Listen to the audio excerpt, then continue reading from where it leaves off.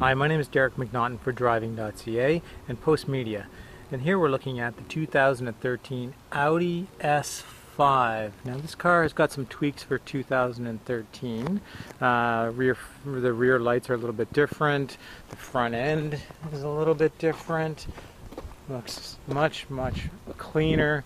The new headlamp treatment, really nice looking. Including the fog light treatment, but mostly I wanted to show you the interior because that's where most people talk about Audi's interiors, but they don't actually get to see them very often.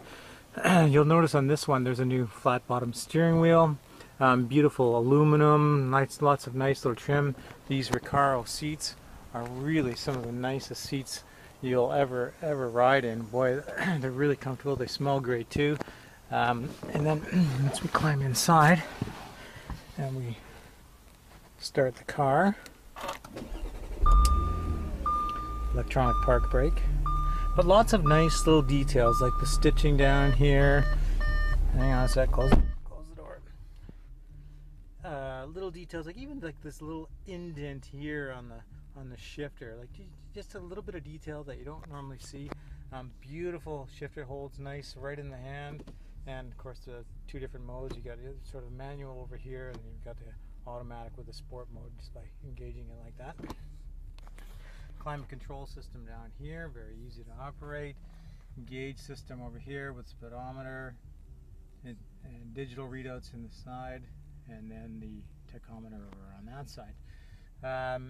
This has got the new version of Audi's MMI system, which is very easy to operate, very clean and very smooth, operated through here. And of course, as I move the center knob, it moves whatever I'm doing up there. So this just shows me, this is the radio text for the satellite radio. And this vehicle has the Bang & Olufsen optional stereo. Not a lot of money for an option, but sounds really nice.